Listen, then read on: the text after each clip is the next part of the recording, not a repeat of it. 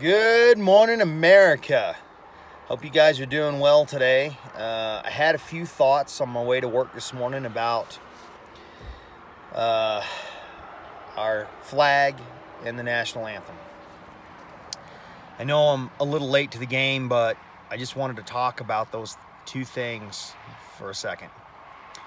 You know, there's a lot of people that are kneeling and protesting the flag and the national anthem and all that kind of stuff, and that's fine. That's their, it's their right to do it, but don't do it disrespectful, because if you do, you're walking on the graves of the people that died so that you could do that.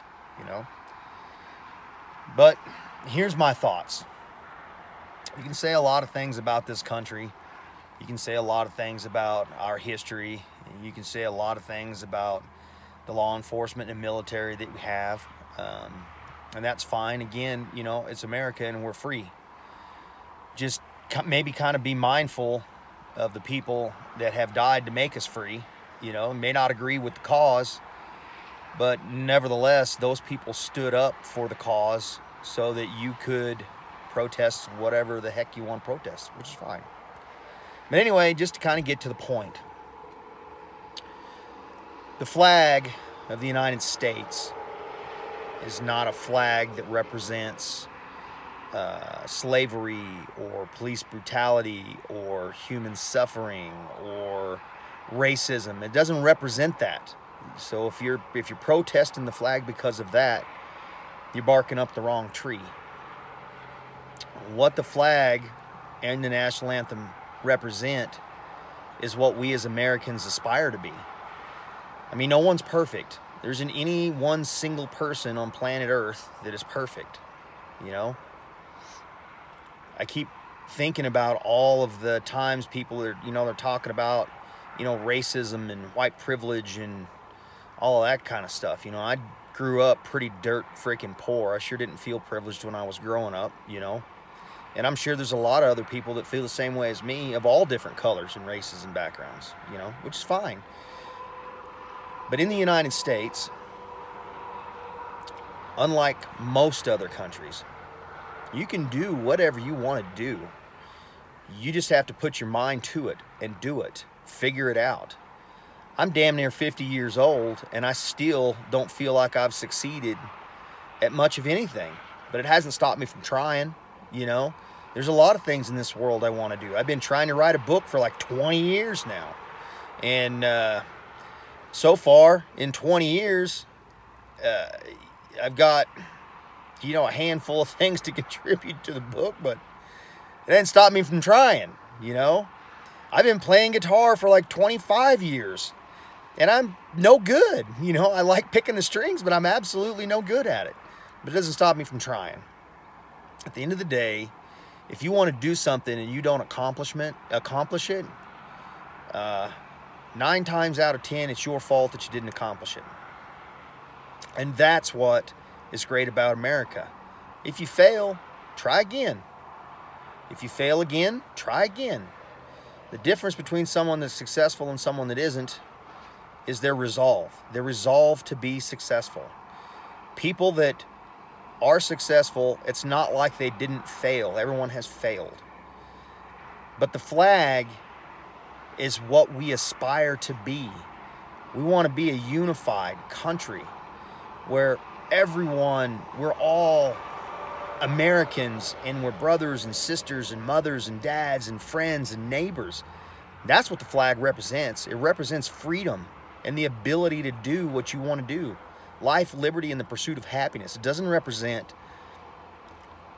racism. It doesn't represent, law enforcement abuse. It doesn't represent any of that thing. That's not what the flag is. And the national anthem, same thing.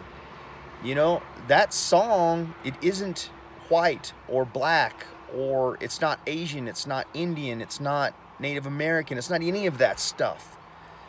It is a song that represents what we aspire to be. It represents the unity of the American spirit. It represents us, We're a melting pot. We are the truest melting pot of a civilization anywhere in the world. We have every nationality you can think of living in this country. I don't know this for a fact, but I would venture to say there's probably not one country anywhere in this world that doesn't have at least one of their citizens or former citizens living in this country. You know, we are the melting pot. You know, we have a lot of people that talk about, you know, immigration. You know, our immigration system is broke. There's no doubt about it. It shouldn't take years and years and years and years to become a legal citizen in the United States. I got a close friend, you know, that I used to work with, you know, down in Salt Lake, and it took him like 16 years. I don't know why, but it took him like 16 years of being a permanent resident alien before he could get his citizenship. You know, shouldn't be that way. You know, and here's another thing. If America is such a terrible place, okay, why are there millions upon millions upon millions of people every year trying to get into our country? You know, if it's such a terrible place, why aren't those millions of people circumventing the U.S. and trying to get into Canada? You know, why aren't they going to Germany or China or any of these other countries? It's because even at our worst, we still provide hope and opportunity, you know? So I hope you guys have a great day. I would seriously urge you to consider maybe putting some brain cells towards the true nature of the United States. You know, I heard some people in a state government talking about, who was it? It was Tim Kaine, I think, said that the United States invented slavery. That guy's off his rocker. Slavery has been around for thousands of years. The word slave comes from the base word Slav, which means European, basically. You know, it doesn't mean white, black, or whatever. But man, that guy's off his rocker. I mean, we may have had some slavery here, you know, which is terrible, and we always talk about it. And we always talk about, you know, people that own slaves, but we never talk about the people that died to free slaves, you know. So I think if you're going to be fair, it's okay to talk about the people that own slaves, and it's okay to, you know, talk about all the former leaders of our country that had slaves and all that kind of stuff. But if you're going to do that, why don't you mention the people that died for slavery, that died for civil rights and that kind of stuff.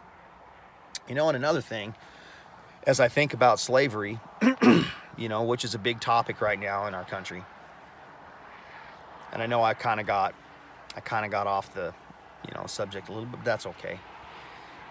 But as I think about slavery, there's a lot of things in this world that seem good at the time, but then later on we go, oh, maybe that's not such a good idea, you know?